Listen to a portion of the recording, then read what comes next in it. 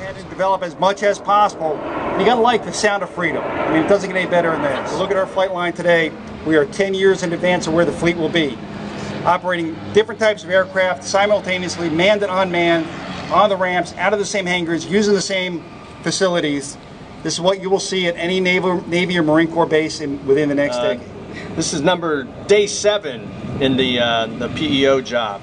As the PEO, we focus ourselves on a vision to provide our joint naval and coalition warfighters that lethal, interoperable, and affordable unmanned aviation and strike weapons capabilities today, and as Admiral Mahr mentioned, into the future.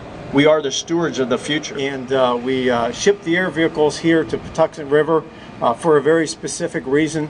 It's because there are only 2 places in the world where we do catapult and arresting gear work for the United States Navy. And as you go over to the Naval Airship Integration Facility, you will see our TC-7 catapult and our Mark 7 arresting gear. I think it's important to see the air vehicle itself and to get an idea of the size and the complexity of this air vehicle. And we've been working here for about the last 8 months since Air Vehicle 1 arrived, and so we completed Block 1 envelope expansion. We moved the air vehicle here, and I know that was in the news recently. Completed electromagnetic compatibility testing on the aircraft, and the aircraft did very well. We have been preparing the aircraft since it arrived here to fly, and so at 11 o'clock on Sunday morning, we got this vehicle, Air Vehicle 2, side number 502 airborne here at Patuxent River. And for folks that have not seen it, there's some YouTube video out there, and there's plenty of information out. 35-minute planned flight.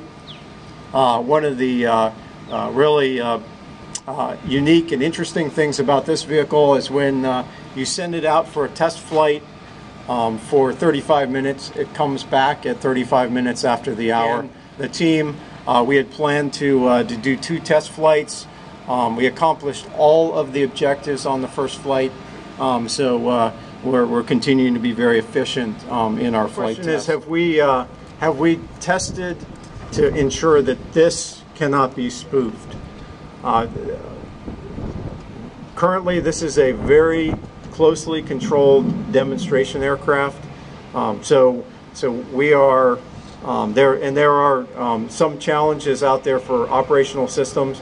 And we're really we're focusing on some of the basics of operating around the aircraft carrier, and we're not looking at some of those more in depth, like information assurance. DoD GE, welcome to where the magic really happens for the X-47.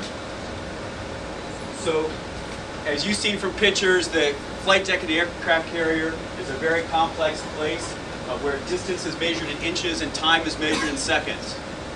What we had to do to get an unmanned aircraft to operate in that area is take the entire aircraft carrier and digitize it so that we could get that situational awareness, that we can blend that unmanned aircraft into the manned operations without disrupting that critical flow. What you see right here, we're in a room that recreates the Carrier Air Traffic Control Center, where air traffic controllers sequence in the aircraft to allow them to land on the carrier.